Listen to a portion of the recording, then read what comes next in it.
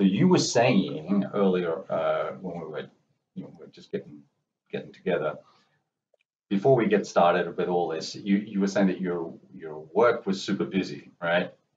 Yep. And you were just trying to. So do you have?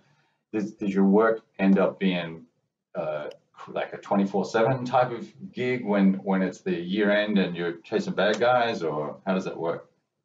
Well, yeah, being involved in financial crime prevention in a large financial institution, especially a global one, what makes it most difficult or challenging is that there are people in Asia, Europe, and both coasts of the U.S. So the time zone thing gets very challenging. Right. So if you want to start dealing with people in Sydney on a Tuesday, and I don't even want to do the time zone math to get a meeting where everyone can attend. Yeah. And ordinarily, these things, I think what drives a lot of these things is people make commitments to regulators and other types in terms of when they're going to be done fixing things, and it's almost always the end of the year. Right. So that kind of is a rush for that. Yeah. So and then there's catching the bad guys. And so do you then report that to the FBI, or who does that go to, or is it international, or you just put sanctions from your corporation on the entities you're dealing with? The way that works is companies, financial institutions agree to abide by certain guidelines in terms of the type of people and companies you'll do business with. Right. And they're risk rated, et cetera. But if you come in and say, yes, I'm an all cash business in a very high risk location and I'm an arms dealer, which is a legal business, but the odds are pretty good. A big bank is going to think 3 times before taking on that kind of business.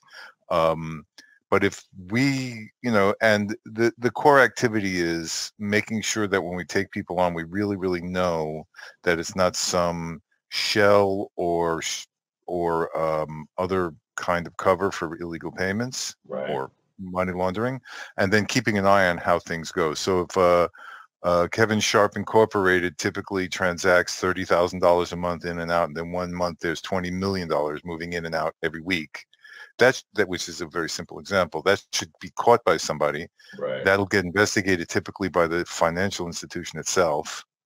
And they'll say, yeah, this doesn't look kosher in any way, shape, or form. We're referring it to our sort of financial investigations unit. And that's typically the network of law enforcement and investigations in institutions and law enforcement entities globally. So it'll get referred to here in the U.S. something called FinCEN, the Financial Crime Enforcement Network. And they'll figure out, oh, no, he's got accounts in France. Let's get a hold of Interpol. He's got accounts in, Russia. Let's get the FSB and whoever else has to be involved. So our job is basically preventing people who might be problematic from even getting accounts, and then keeping an eye on the activity of accounts on a risk rate basis to make sure we can spot when things are getting funky and then reporting it. So you're the Jack Ryan of your bank. Yes, I'm the analyst who winds up on a helicopter with an M50. That's me. One minute I'm pushing paper. Next minute I'm on a jet and a helicopter, and I've got an M60 or something. Right. That's right. That's right. That's me. Right. Well, all right, man. You're a badass. That's awesome. All right. What can I say? Well, so what I like to do when we do these conversations, I call them designer deep dives, and you're a first-time designer. Yes, that's right. Right. Yep. And a long-time wargamer. You've played all of it, a lot. Yep. So lifetimes of experience, and you've played with a lot of great gamers and great designers, and been around the whole nexus of New York and SBI and Avalon Hill and Herman and Berg and all those yahoos, right? All those fellows. Yep. And so these designer deep dives, what I like to do, rather than do the traditional, hey, what was your first war game, is get into how you came up with your idea. And I know that your idea is built on another system, and you've spoken to the designer and all that sort of stuff. But how you come up with your idea, what was the catalyst for it, and then walk through the different stages. So all the way from ideation to, now you haven't published it yet, but what do you see it being when you're done, and what do you hope to achieve with it, and what are the goals of the design? And so we'll just have a conversation, and we might bounce around a little bit, but we'll just have a general discussion about your thoughts on the design, what it's meant to do, and what it's meant to explore and show, and then we'll see where that takes us, if that's cool with you. Perfect. Sure. Ready to go. All right, Mike. So first up, right? So what is the name of the game that you're currently designing? It's called Prelude to Revolution: Russia's Descent into Anarchy, 1905 to 1917. So a challenge, probably a challenging topic anyway, right? Yep. Yeah. Yep. And so tell me a little bit about what the interest is in that area. Sure. So if you think about the Russian Revolution, if one was thinking about the Russian Revolution, most people would start thinking about the year 1917, but there was a decade and change of steady, slow decline where the reforming and revolutionary impulses of the population, which had been going on for a while, came into direct conflict with the Tsar and the government. And the way I characterize it is, on both sides, there was on one hand a desire to somehow figure out how to keep enough of the good of the status quo going while reforming or getting rid of what was causing all the upheaval. And at the same time, both sides had extremist tendencies where the desire to either just burn the whole thing down and start again on one side, or just clamp down with complete repression and exert autocratic authority on the other side was at play. So you have moderate reformers who were willing to try and work together and improve things versus the extremists who really just wanted to take extreme action. Yes. So that starts in the crack is in 1905 after the Russo-Japanese War, Right, the defeat of Russia by this Right. this tiny Asian country, which was poorly regarded and to be pushed around, but no, it had defeated the biggest country in the world. Right. And now was grabbing land and humiliating and so on. The Tsar was so weakened that he was forced to at least allow a form of parliament to be formed, the Duma, and that's a long downhill slide starts from there. Right.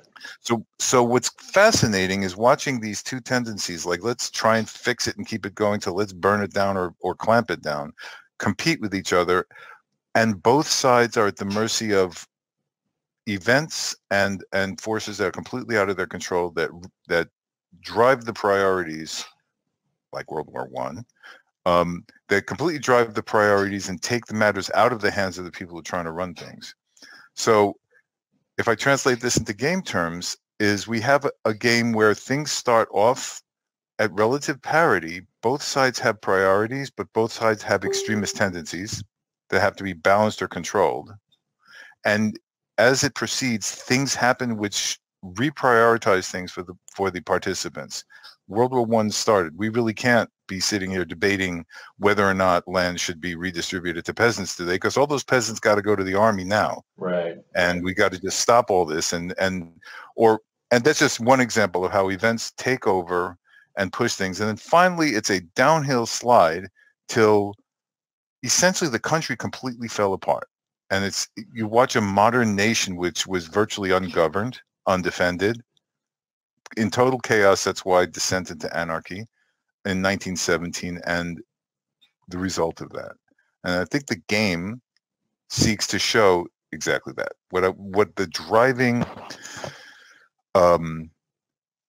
experience of the game should be: players trying to balance their moderate and extremist tendencies of their factions, So for the Russians, for example, you have the socialists who are kind of, want to just keep things moving, but improve and reform, versus the Bolsheviks who just want to burn the whole thing down and start a world revolution. Right.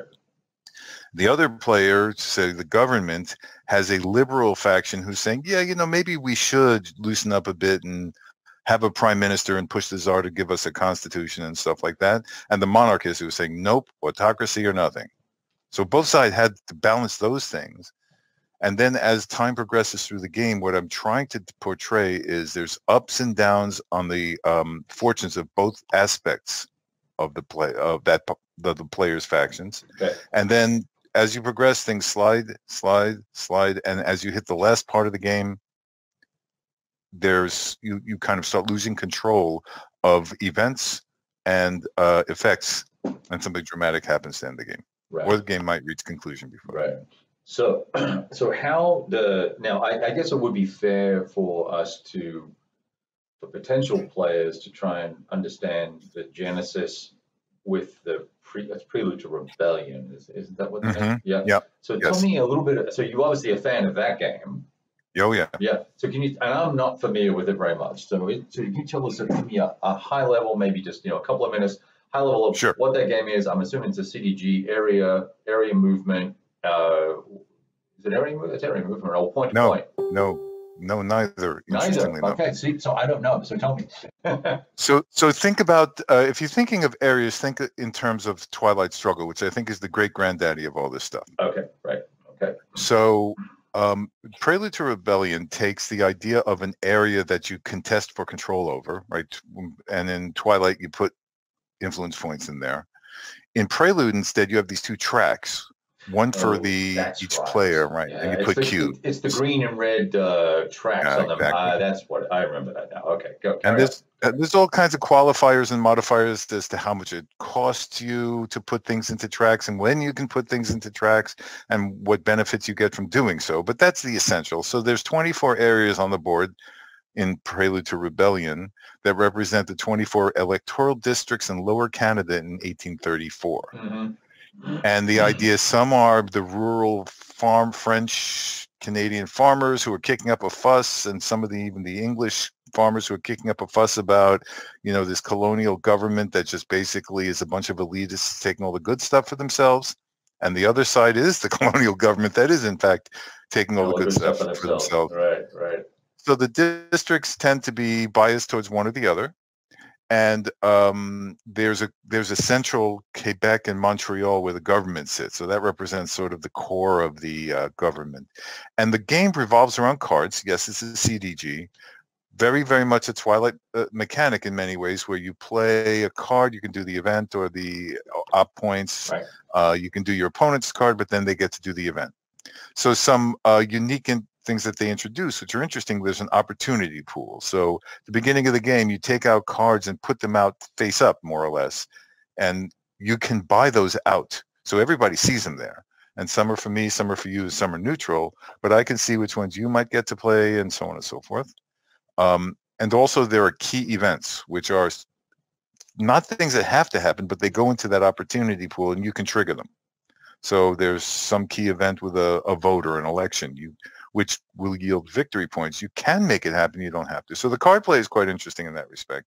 The cube play creates a lot of options and the fact that some of the cubes go into rural districts, which are the farmers and field hands, and the other goes into the government districts, Montreal, Quebec, creates sort of, you have to balance those things. Right.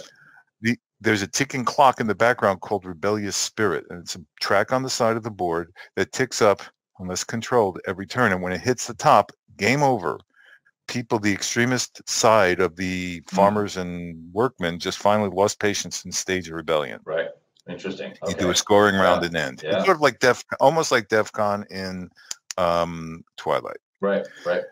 A lot of unique and interesting mechanics and all interwoven. You have the ticking clock, the scoring mechanisms are completely unique. You roll a die after each card play that advances the possibility of one of the scoring tracks triggering, so everybody sees like the scoring progress.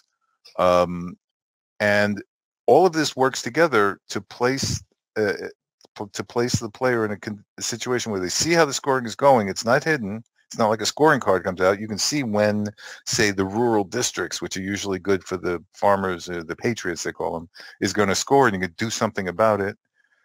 You have the opportunity pool. You can say, oh no, he's going to be able to play that event. I better defend it, or I better buy this neutral event to neutralize it. Right. And then there's the ticking clock and a bunch of other stuff. So it's a great, great, great system, and it's a lot of fun to play. One of the problems is, first, Kevin, tell me what you know about the rebellion in Lower Canada in 1838. Yeah, exactly. Nothing, right? I sat in our club in New York, Metropolitan Wargamers, and about 25 people trailed in that day, and I asked every single one of them that same question. Even the guys I play who are from Canada didn't know about it, unless you were brought up in Quebec, or maybe one guy from Buffalo knew. Isn't that the one with the farmers? So it's a topic nobody really knows. Yeah. And it's not by, Marco's a great designer. He's done an immaculate job with the game, but who knew him? Nobody knows the designer. Nobody knows the topic very well. And was that Compass Games? Compass Games published it? Yeah, Compass. You got to bless Compass. They're willing to take a crack at these things. They did a beautiful Kickstarter for this too, if I recall. Did they? Yeah. I didn't follow it then. In fact, I ignored it completely. Even at last year's Compass Game Expo, I saw it and said, I'd never heard of that. And yet when John Krantz asked me to do a review on it and have a look at it, that's when I got acquainted with the game. Right. And obviously became a fan, right? So much so that you want to use so you're now using the new system, using that system or something akin to it for this title, for the Descent into Anarchy. Absolutely. So talk about that and how that ties together. So the ideation part of it, the initial ideation, so we'll call it the Prelude system. So I'm playing Prelude to Rebellion. And if I may pause for a second, Compass Games are, I think they're really in this for the long game. I have a lot of respect for that company because they're already thinking of, they immediately recognize this is a material for a series of games. This game needs sequels. That was the first thing they said. And they were thinking about doing more. They actually had teed up American Revolution before I just showed up out of nowhere and said, I'm going to do Russian Revolution. But so the way the whole process started, I'm not a game designer and I don't have a tremendous amount of time to devote to game design, but I played the game. And after the first playing, I said, oh my goodness, the way this thing ebbs and flows, you have so many competing priorities. You have the ticking clock of the rebellious spirit just driving towards this cataclysmic game-ending scoring event. And all this other stuff just really would be a great game for the Russian Revolution.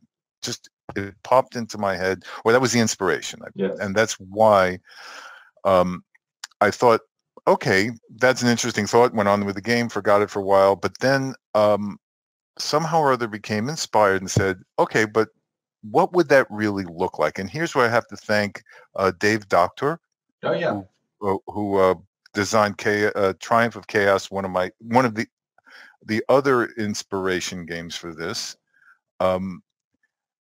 One of the things I love about that game is Triumph of Chaos is it does exactly that. It really introduces the anarchy, the unpredictability, the inability to plan solidly, but the need to have a solid plan. You got to be trying to do something, but you got to be ready for anything to happen. The card play being very varied and all kinds of different mini card games involved. I started thinking about the game. I got in touch with Marco, and he thought it was an excellent idea. Marco is a great guy, brilliant designer, and I think professionally he's a QA engineer of some sort, which means he's detail-oriented and wants to get stuff right. And he gave me some initial thoughts and said, why don't you read a book and make notes of events you think would be useful, and so on and so forth. But Dave Doctor was extremely helpful because, believe it or not, when you sit down to design a game, one of the first difficult things to say is who are the players, right? Who are you playing? And a lot of different, the tendency is to want to say, well, you'll be Lenin and I'll be the Tsar. But unfortunately, Lenin really wasn't involved in the Russian Revolution very much until the middle of 1917. directly. I mean, he Yes. was an inspiration and a thinker, but he wasn't there at all, or hardly at all. So you couldn't be personality based, and who are the players going to be, and therefore what are your goals, and all of that kind of thinking started to occur to me. So one at weekend, I sat down with PowerPoint and mocked up a board, mocked up a bunch of cards, and brought it down to the club, printed it out and brought it down to the club, and got some people who had played the base game, the Prelude system, to give it a try. And everybody was like, yeah, that was kind of fun. And that got me to the point where I said, okay, I have this underlying, yeah, the system works. Right. And as long as I don't overburden it or over tinker, as we coined the phrase we coined earlier, as long as we don't over tinker with it, I could probably make a real life game out of this. And that's the way the process started. That's what gave me the confidence to go ahead and say, yeah, I could probably do this. Speaking to Marco, speaking to other people who said, yeah, I'll play test, yeah, I'll help, and so on and so forth, encouraged me along. So you built a prototype, so you took the base Prelude rules then, because that general system would work. The cube management, hand management side of things would all work just fine. And then probably the biggest part of all this then is the historical research and the events that occur from 1905 through 1917, and that kind of building to that crescendo of drama, really, right? So, what books did you use, and are the events going to be? Well, what books did you use? Let's start there.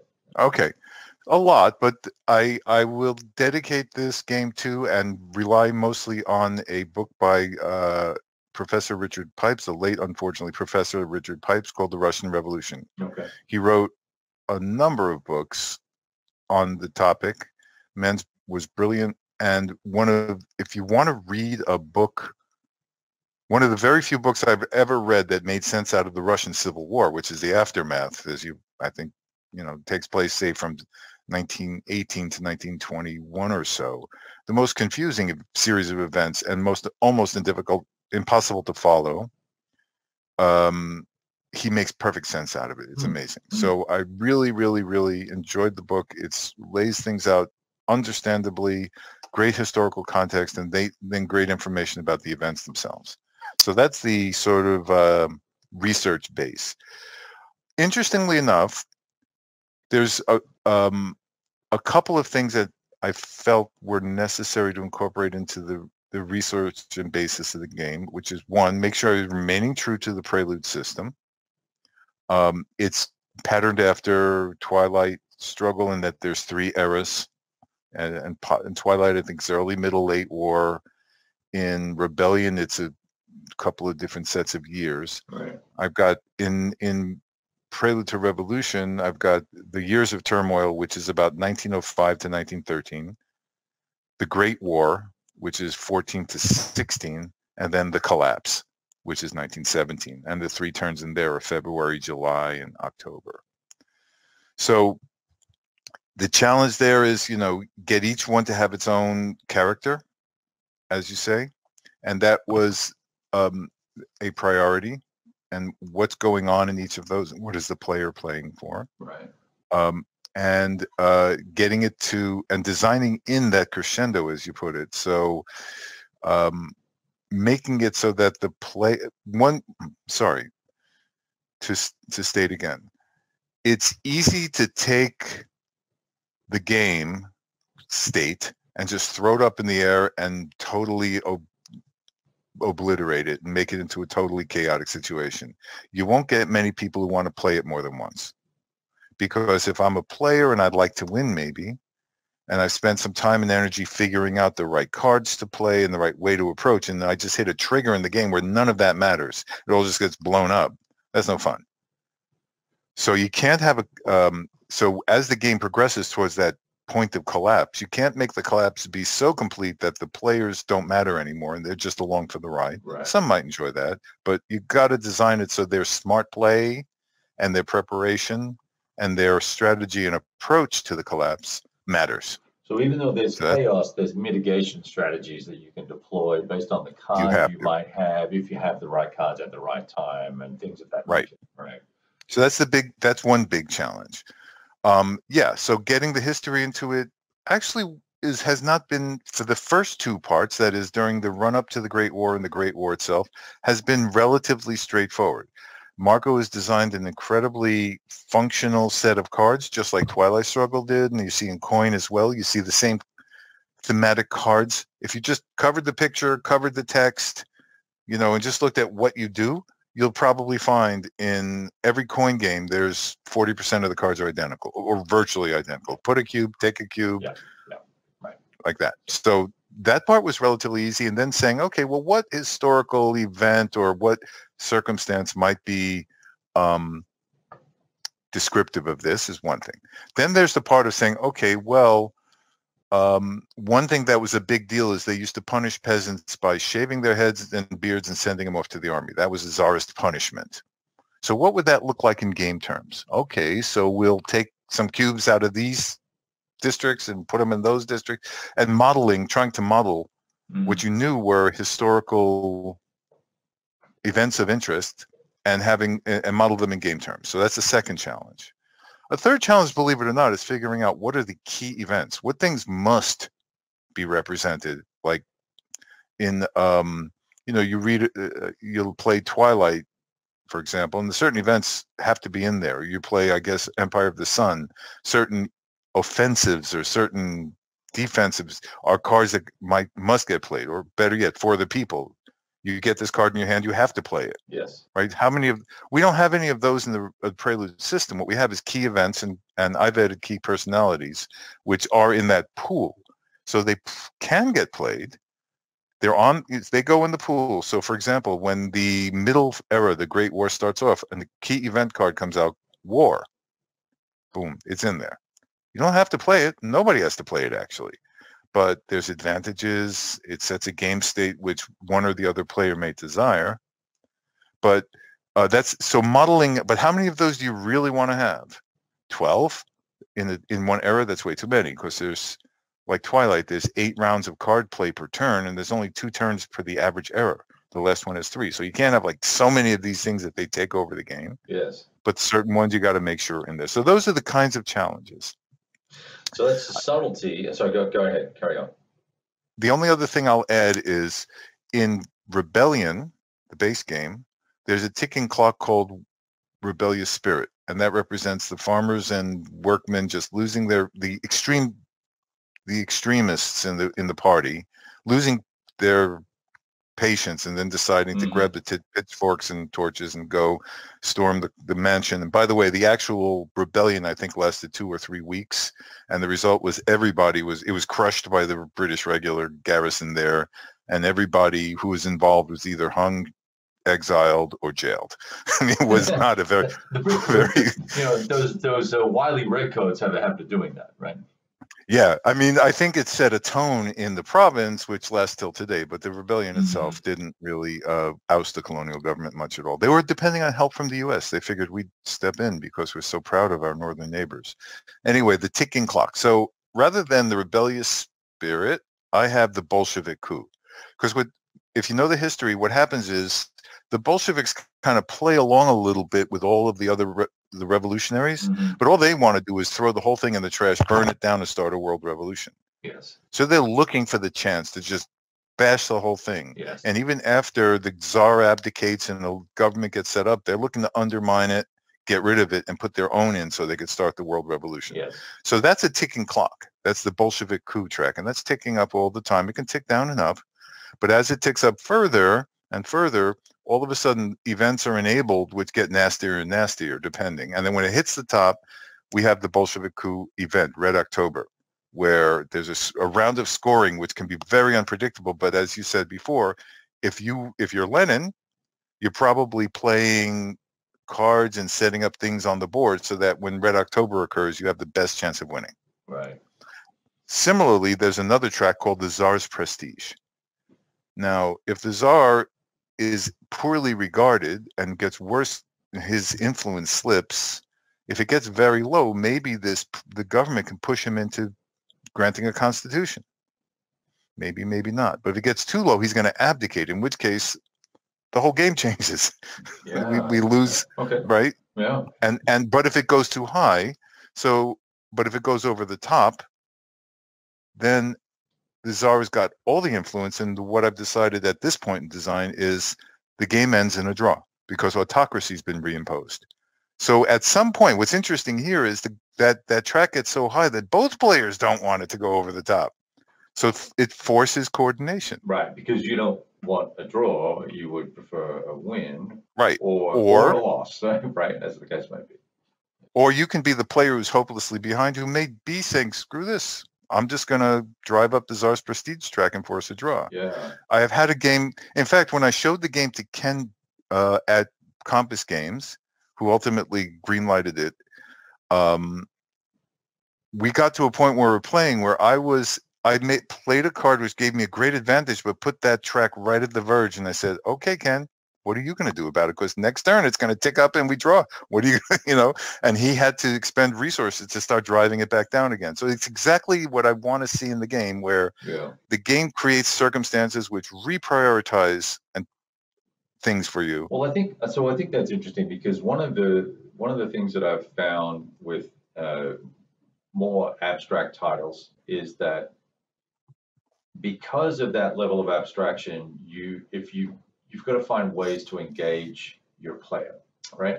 If they're not thinking about DRMs and column shifts and tactical strategies or even grand strategies with units on a hex encounter board and all that sort of thing, how are you going to basically force tough choices on them? Because that's what it's right. That's what it's about, right? So one of the things I found very successful with the Hollandspiel company, while they have a lot of games that are 6 to 8 pages of rules, you sit down to play those games on a tiny map with 50 counters or whatever the case may be, or 50 cubes, and you've got a few cards or you've got some activities that are going on. Every turn is just painful, because if I do this, this happens, but it helps my enemy. If I do that, it doesn't help me, but it doesn't help my enemy. So you're faced with those tough choices. And so that's one of the things I've come to appreciate over time. It's kind of a long-winded way of saying that I'm beginning to appreciate abstraction and non-hex encounter games and more CDG-based titles. I'm appreciating the decision-making matrices that are delivered to you as a consumer of the game, right? As the player. Yep. So so then I'll probably change tack reasonably quickly here. One of the questions I had was, in terms of timing, you've got those 3 stages of the game, but are there different sets of cards for each era in the game? Yep. Okay, so I can't get the Bolshevik Revolution in 1907. It's definitely going to happen in some later period. So you're not getting that anti-historical or ahistorical sort of pop, or does that happen?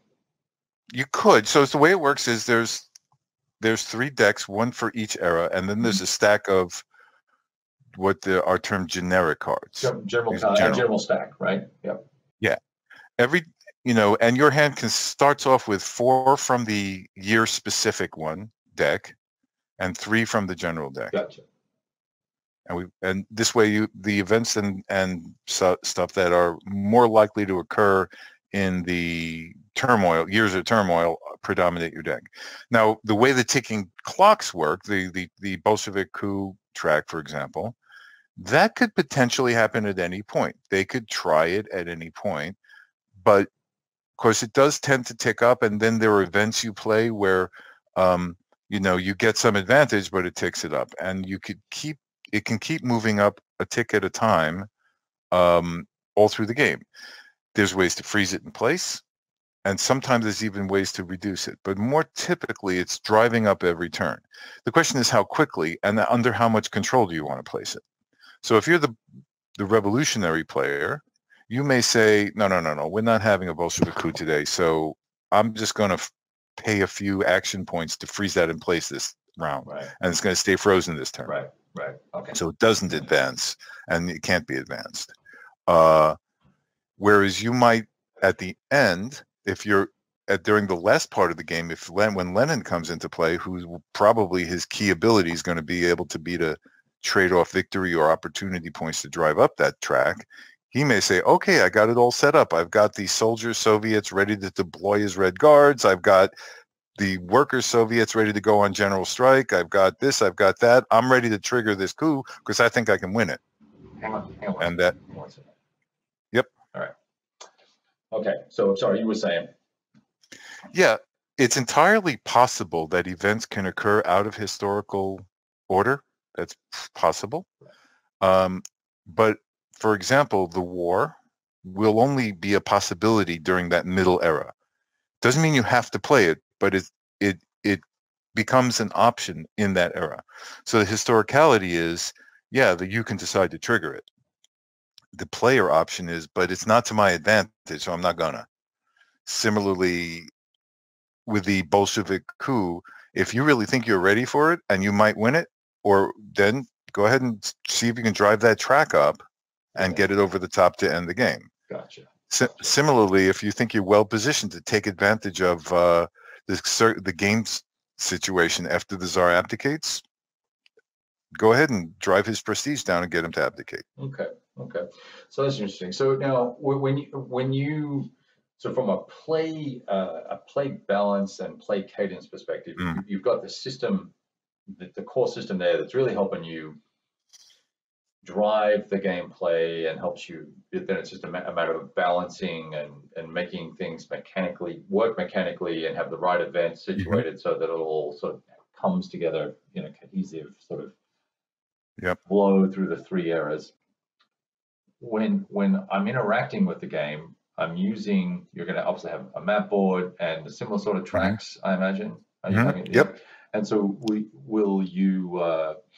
one of the things I didn't like about the game was the color schemes for the prior title, right?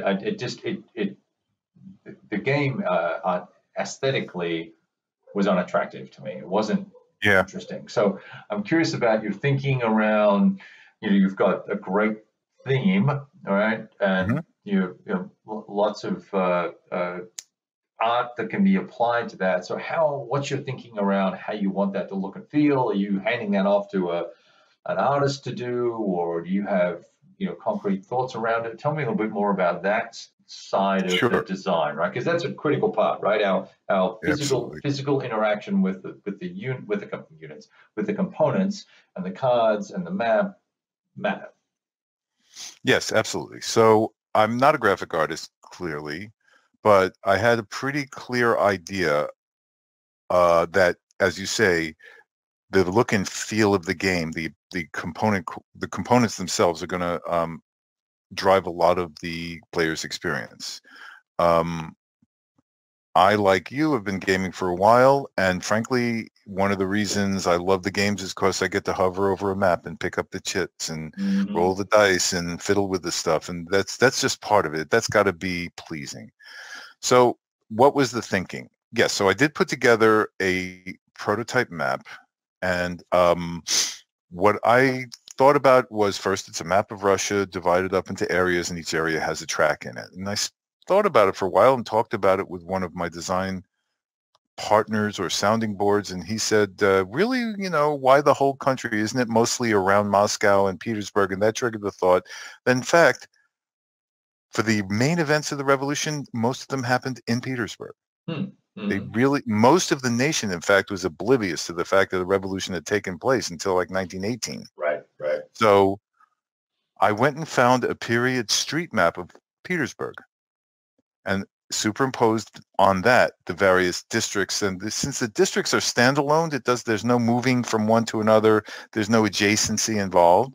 I just named them appropriately, and I think it's the right way to go because it's ultimately superimposed on a street map. The names of the areas are roughly where they're located in the city. And in the center, there's the Duma, which is the parliament, which is, I think, the innovative part of the game, whole innovation into the system. And that sits right in the middle, and everything is kind of around that. So that's the graphic quality. That's the graphic appearance that I think has taken hold in my mind.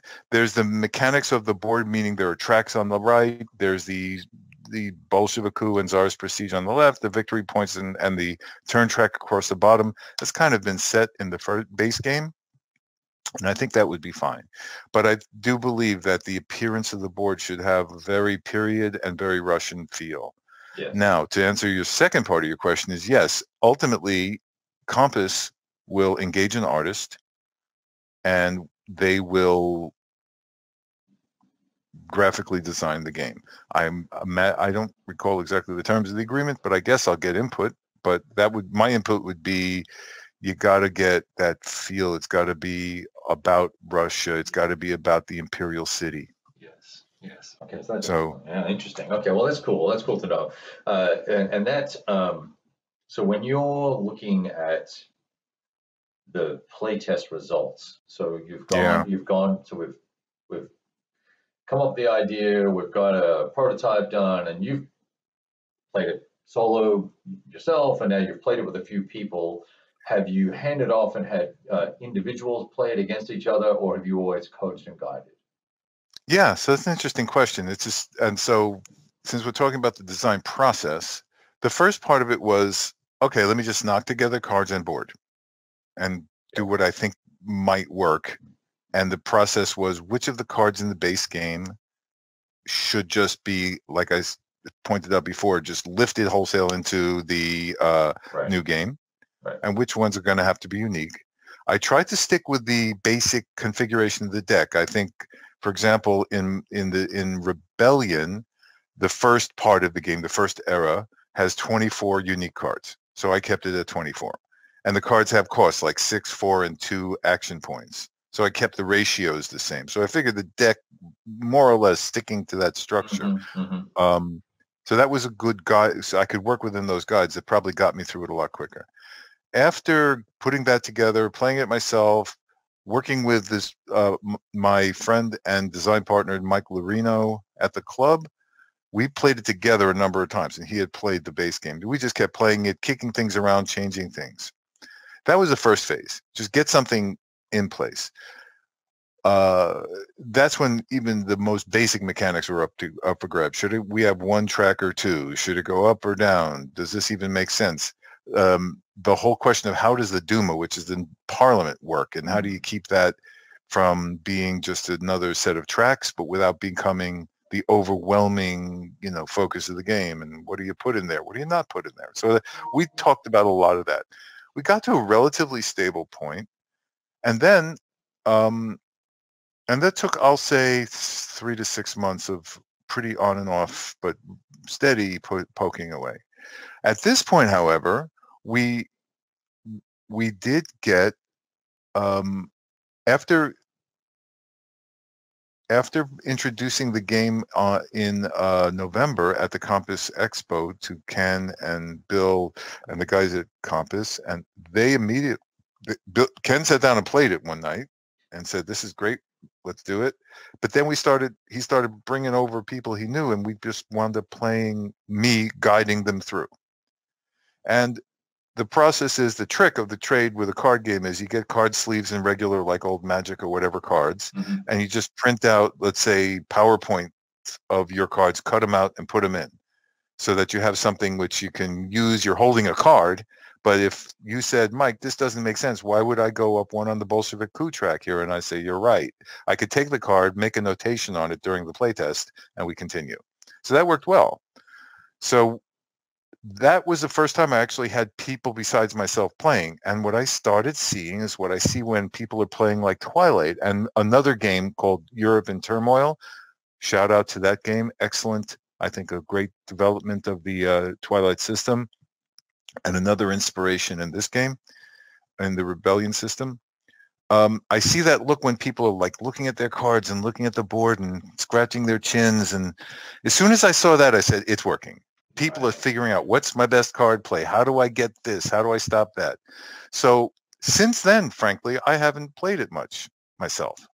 It's been people, luckily I have the Wargaming Club, the Metropolitan Wargamers, where I can get 2 or 4 people to sit down, play, criticize, play some more, have a design brainstorm.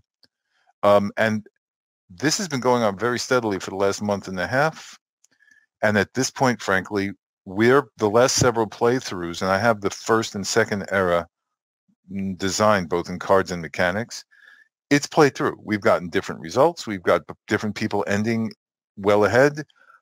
Still cards are getting tweaked a bit. Some mechanics are getting corrected. But I think the fundamental flow of the game works at this point, and it is unassisted by me. I answer questions if somebody said, "What do you mean by this?" Fantastic. But people can play. So that's interesting to me. Whenever I look at some of these card-driven games, and particularly Twilight Struggle, some of the coin games, if you lay all the cards out and you look at you mentioned earlier on, say, oh well, look, how many of these place a cube, take a cube, and what percentage of them are that type of card, regardless of what the event is, and what ops are they attached to, and how many of those 3 ops versus 2 ops versus 1 ops. Yeah. There's a blend. There's a not a formula per se, but there's an optimal mix. And getting to that optimal mix, I think, probably comes from experience, but it's the play testing and having others play. That's why I was asking the question is, because if you're playing, what the immediate first action needs to be on a certain gameplay. And I had this experience with another person who was trying to develop a game, and they said, "Oh, you got to do this the first turn." I said, "Well, yeah, but I don't want to do that." Right. I kept saying, "Well, these are the cards you start with, and you got to play this card here." Well, okay, well, no, I'm not doing that, so I'm going to go do this, right? Well, and that kind of didn't break the game, but it changed the history. And so I think there's a wonderful, probably Mark Simonich does a good job of this too. I think with some of his games is some of his new titles, that there's this mix of 3 op versus 2 op. And then, do I want the 3 up or do I want that event? Right? Is that event really? That's a really critical event. So it's interesting that you're getting that balance, but also getting the feedback that's giving you the adjustments. Right? It's not just you saying, "I'm going to tweak this." Right. Well, the key to the exercise is Marco has done such a good job, at least in my opinion, on some of the fundamentals of the cards. In terms of how many, what cost, and what kinds of effects. But you're right. There's a blend. Frankly, I've not sat down and done analysis. I probably could and say, okay, how many 2-point cards move or remove more than X number of cubes? And wait a second, here's an outlier that does too many or too few. I think the better feedback is this, and this is what I've been learning, I think, as helping to tweak and refine a deck of cards. You and I play the game. The cards come out, and as soon as we play a card and say, "Whoa, that's kind of powerful for a 2-point card. Yeah, let's take a look at that. Doesn't this seem to have an outsized effect?" Then I can take a look. But typically, what you want to avoid is having cards that are ridiculously overpowered or underpowered, because they'll either be useless or game killers. But more importantly, you want to be careful, because sometimes the card's power is a result of smart play on the part of the player. They've got a board set up a certain way. They've got a combo. They played 1, 2. Now that's 3 in a punch. You don't want to take away the punch because they were smart about how they played. Yeah, that's a really interesting challenge to have to deal with, because if you take that away, then it's generic, right? It doesn't really matter what card you play, almost, right? Exactly. So now you're taking choice and determination away from the player, and diminishing the fun of the game and the impact of their choices. So that's interesting insight. That's interesting. So to just push further on the point you just raised, which is very important, this is what Marco, as a designer, has imparted to me, and I've taken to heart, is don't prevent a player, but rather incent a player. So you don't want, a key event in the first, key event in the second era during the Great War is the war, right? You don't have to play the war. But if you're the czarist player, it drives your prestige way up. You get a bunch of victory points, and several other nice things happen, though a few nasty things happen. But then it sets up a lot of other nasty stuff that's going to hurt you later on. So what do? Do you start the war very late? Yeah, but then you don't get many of the benefits. Do you not start it at all? If you go without it, you're probably better off. So you're incented to really think about how the events fit into your strategy. So what do you incent a player with? Victory points, hurting your opponent, controlling your opponent, some of those basic card things that you do. But I've found that shutting down options for players, saying no during a playtest session. Could I do this? No. You've made a mistake as a designer when that's your response. The question is, yeah, what happens if you do that? You don't want to go wild, but you want to react. It's almost like being a referee or a dungeon master in a role-playing game. You don't want to shut players down when they want to try something odd. You want to incent them towards the more interesting parts of your story. And if they decide to wander around, if the wizard who's going to impart internal wisdom onto them is sitting at a table and they instead want to go inspect the bathroom plumbing, that's what they want to do, then they will. They let them go, right? But ultimately, if you have a player who's saying, how am I going to leverage all this to get the most points and win, versus a player who's kind of wandering around and, ignoring the obvious cues, the smarter player will win. That's the other thing that... not always, because it is a random cards and dice-driven event game, but ultimately you want a game that rewards smart play. You want the smarter players to have the advantage, not automatically win. You want dumb players like me. I'm a lousy player, but you want us to have a chance once in a while too. Right. But it's really incenting the behavior with victory points and other advantages that I found has worked well with the cards, and just being sensitive and willing to change. You got to be willing to say, gee, this card was fun to design. It's interesting. It's one of my favorite events. I'm taking it out because it just doesn't work, or it doesn't work right. I'm going to change it completely. Right. More is not necessarily more. Right. No. It's a paring back. One of the things Ken likes at Compass about the Rebellion game is the whole set of rules ultimately is 8 or 9 pages with pictures and play aids. And so that's got to be an objective for a game like this. You want someone to sit down and play.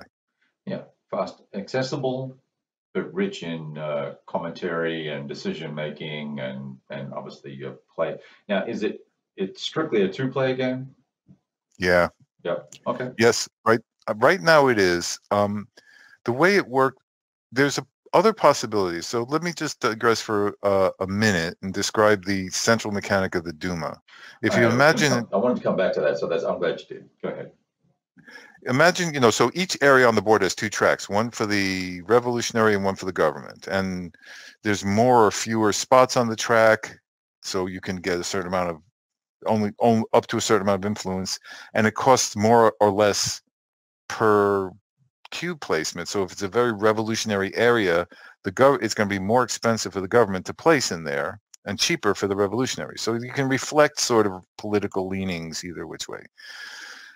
But the Duma has 4 tracks. Each player has 2. 1 track for your moderates each, and 1 track for your extremists. So the revolutionary has the socialists for the moderates, but the Bolsheviks for the extremists. The government has the liberals for the moderates and the monarchists for the extremists. The way that works is you've got 2 tracks, and building up both tracks absent any other effects, the more you have in each track, the more victory point sway you have in the Duma, right? So when the Duma scores, if you've got both your parties built all the way to the top and you've got all this other stuff, you're going to get more points. Okay, but part of the problem we create there is if your extremists are part of a scoring event, without going into too much detail, you have to roll a die, which may wind up an event called growing extremism, which will gradually take cubes out of your moderate party and move them into the extremist party. If you fill your extremist party up, you start losing cubes and points because you have no place to put the moderates. If your moderates are empty, if any of those parties is empty when you score, you lose more points to your opponent. So yeah, you have this strong extremist faction, but having that means your moderates are going to either leave the Duma or drift into the extremist faction, and you wind up overbalancing your government and having bad things happen for that reason. There are events that cue to the fact if your extremist faction has more than X number of cubes, this bad things happens to you, or this. So yeah, you want to build it up and you want to get those benefits, but there's bad things happen too. But not too much of it, right?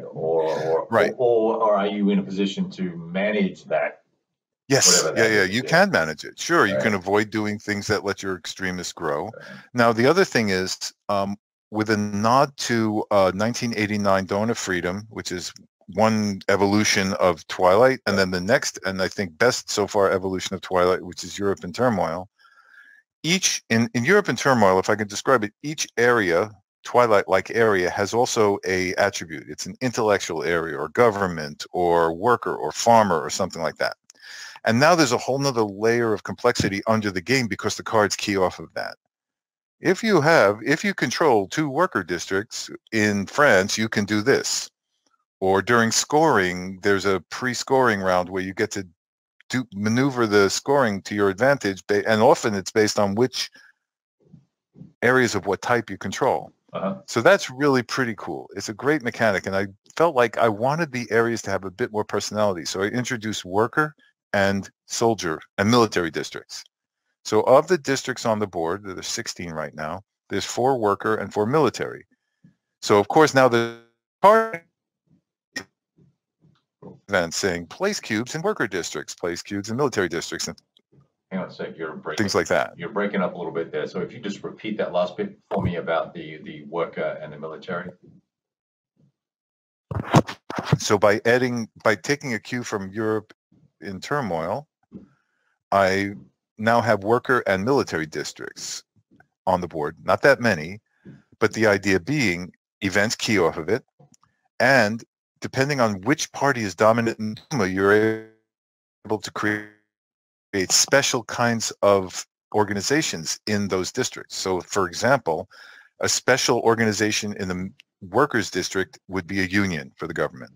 And having a union is an extra benefit, but you'd have to have the monarchist party bulked up to a certain point. So now you have an interplay between which political parties are dominant in the Duma and what kinds of organizations you can create in the districts on the board. So that creates another level of interaction between the Duma and the board. So far, this Duma mechanic is working really well. Players, what you wind up is typically the revolutionary wants to spread their control out across the board. But if they completely ignore the Duma, the government's going to dominate and gets all kinds of points out of there. Whereas if the government says, no, I'm going to the streets, I'm going to put a lot of cubes into this urban districts, they lose control of the government. They lose control of the Duma itself. So you really have to balance your play saying, how much time do I spend on political wrangling and trying to get control of my party versus going out in the streets? The equivalent of placing a cube in an urban district is like standing on the street with a pamphlet or having a rally or organizing a meeting. So that's the choices that you're confronted with. Interesting. And so when you, and that's different from the prior title as well. So it had no parliamentary impact really, if I recall, from a little bit, right? It had a set of districts, like a set of tracks, which were called the I forget what they're called, but it was essentially represent the colonial government cities. Got it. And there were some special events associated with it, but not to the degree. This is a full kind of turn of the crank on developing that idea. Okay. So as we've gone through this conversation, we've talked about ideation and design and mechanics and some of the art concepts and things of that nature. How are you from a delivery standpoint? I know Compass is going to print and produce and all the rest of it. Will you be trying to get out to some game conventions to share it with more folks? How are you going to, does Compass do all the marketing, or will you get involved with that? Do they ask you to do that as well. Yeah. So I am contractually obligated to write an article for Paper Wars and do one interview with John Krantz. Okay. But I think you know me well enough to know that I'm hard to shut up. And I'm on Facebook and Board Game Geek and every place else I can manage. I really love promoting gaming. I love promoting this game. It's a lot of fun. Right. So what I expect to do is my first target is maybe I have to show up at GMT East in March or so, unless they object to it. I have to check with whoever runs that. Bring a prototype, set it up, and play. If I can make it out to John Krantz told me that they're planning a sort of either a version of Consim World or something like that in Texas. That's right. Sometime early next year. Yeah. And if that's the case, I might do my best to get out there. I would like to get to Consim World, and I'll definitely be at the Consim World, the Compass Game Expo again here in November next year. My sort of grand plan, or for lack of a better term, is to hit those conventions, get as much kind of input feedback as I can, bring something that's pretty close to final to those June conventions, maybe Consim World or Texas, whichever it is. And then by next November, be showing production finals. Right. And would it be a release for late sort of Q3 next year? It's really, I would like to. One of the driving factors is the time it takes to produce. Right. If I had a finished copy of the game now and I was ready to send it off for production, it would be 6 or 7 months away, just because cards, mounted maps, and all that kind of stuff. It takes time. And Compass doesn't do a pre-order per se. They kind of they take pre-orders, but they don't do a minimum. Do they have a minimum cutoff, or is that all kept internal? I don't know. I've seen, as you have, that they do accept pre-orders, and that's for a discounted version of the game, or discounted price on the game.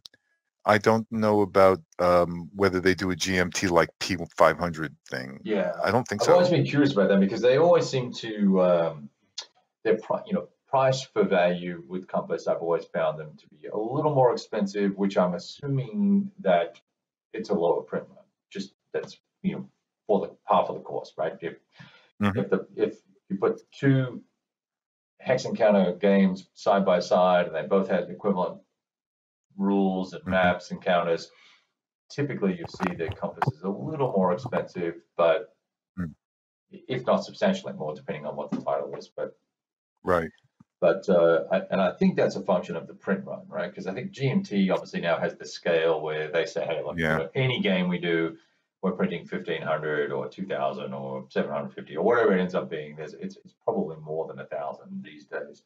But Compass seems to do. And I love the fact that they'll just say, hey, we're printing this game, and they're not waiting for, because it's not really a P500 with GMT, it's really 750, and then it better be 1,000, right? So, so I love the fact that Compass will actually get stuff out into the marketplace on a faster time frame, generally speaking, than perhaps other publishers will do. Are you going to have, one of the questions I will probably get from folks when I publish this, chat, is there anyone who's developing other than you as the designer? Is there someone looking over the shoulder going, oh, hang on, guys, I mean, this is not right, or that art's not right, or these rules need to be tweaked? That's kind of there are some concerns sometimes with some games. Our buddy Adam has occasionally had some titles that have had some challenges for lack of development or developer per se, right? Whether they were printing snafus or whatever the case may be. So is that going to happen? So that's going to happen. Good. I'm extremely fortunate that one of the first Skype calls I made was to Marco Poutre, who's the designer of the Prelude system and game. And as soon as he heard about this, he said, well, I'll develop it for you. Oh, perfect. So my developer is a designer of the base system. Right? The core designer. Yeah, that's fantastic. So now, which is great, because I had, in my professional life, I distinguish between bright ideas and good ideas. And bright ideas typically sound like good ideas, but they're really not. So I've had quite a few bright ideas of my own so far. But I always bounce anything that I feel is going to be an innovation in the system, or tinkering, or adding a layer, or adding a chrome. I bounce it off Marco and say, what do you think? And he's the one who's provided very solid advice. And for example, I had a much more elaborate version of the Duma at some point, and he said, this is great, but it's a game by itself. It kind of overshadows, takes over the game. There's no reason to play anywhere else. And I'm like, oh yeah, you're right. Back it off.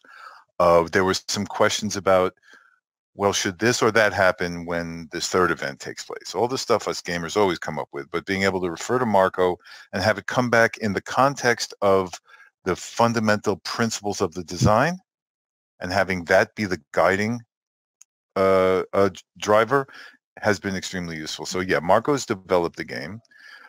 He's lined up he's got an artist and a Vassal module producer who are waiting in the wings for us to get done enough to go into that cycle, because as you probably realize, doing a Vassal module, suddenly you're now in IT change control mode, Yes. as well as everything else, Yes. which is desperately to be avoided. Yes. So we won't go there until we're really sure we're pretty stable, but those people are ready. So yeah, that I'm pretty confident that, and I have the commitment, and I made this commitment to Bill and Ken at Compass, that they would like to do a series of Prelude games.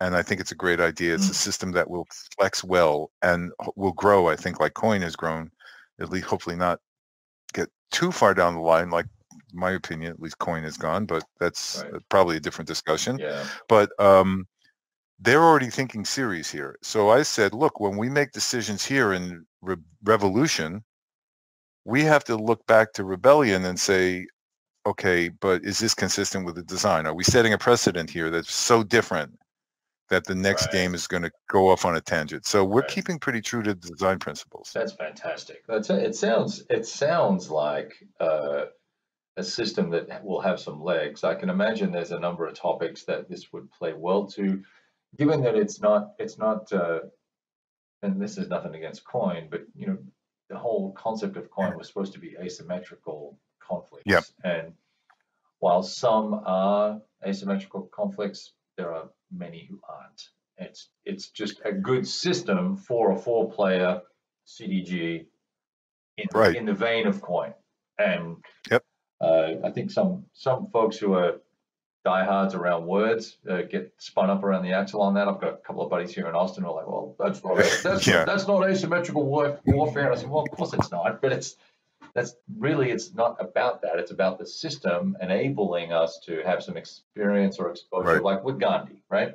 You could say that's asymmetrical, but it's nothing to do with warfare. It's a very diplomatic set of engagements that tend to happen in that game versus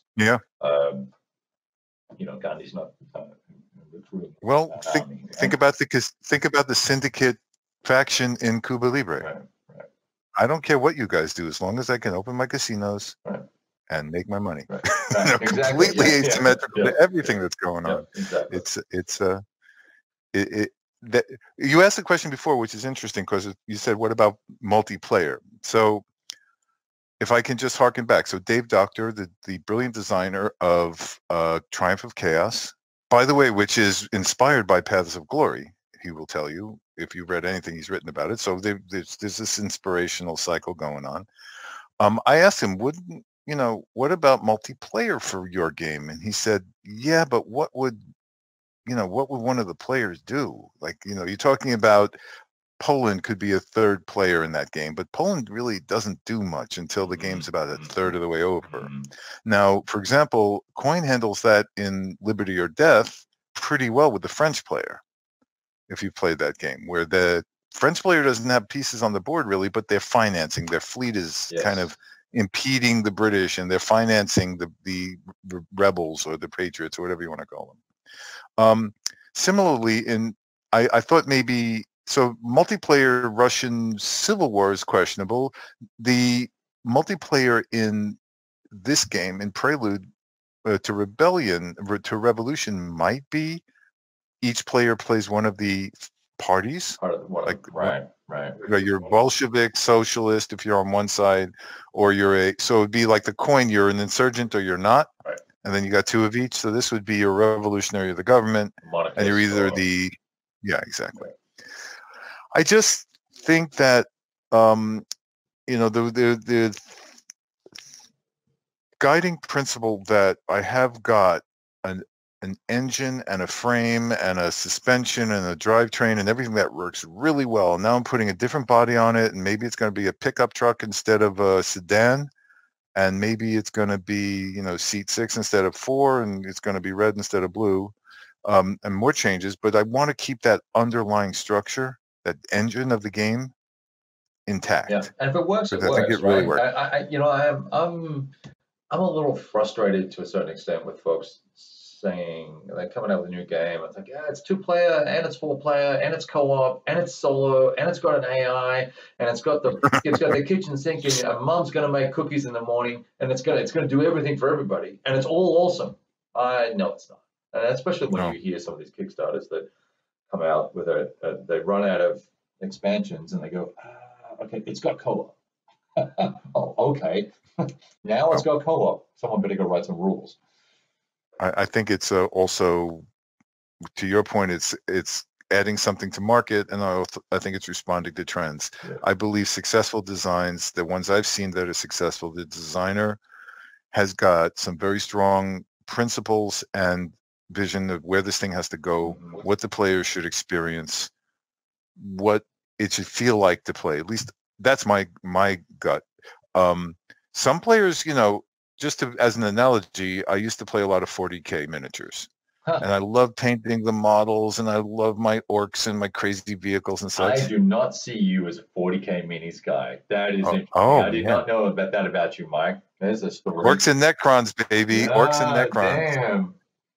But I see, for me, the fun of it is the cool models. I really don't care if I win or lose the game. I kind of like winning better than losing, but not at the expense of fun. But as long as my crazy homemade orc stompa, which is basically an inverted yogurt container covered with plastic bits and painted red, as long as that thing can make it on the board, I'm good. You're good. As opposed to these guys we met, they play regularly at a local game store, where the guy told me he came to the club, and what a player, but he said, I don't care if they're bottle caps or pawns from a chess set. I just want to play. They don't really care about the feel, the fluff, the models, right. Or these different gamers play differently. Yeah. So similarly, you got to accommodate them, but ultimately you got to be true to yourself and say, I'm playing for a gamer who's not going to throw the toys out of the pram when some event occurs which completely derails their plans, takes and forces them to prioritize World War I over their political maneuverings. Right. And if you're the player who's wants it to be a well-calculated path to victory that you just sort of tick the trigger and watch it go, then don't play Triumph for Chaos, don't play Twilight Struggle, don't play Europe in Turmoil, and don't play Rebellion, the Prelude system, because it does confront you with these competing priorities. You got to be able to deal with it.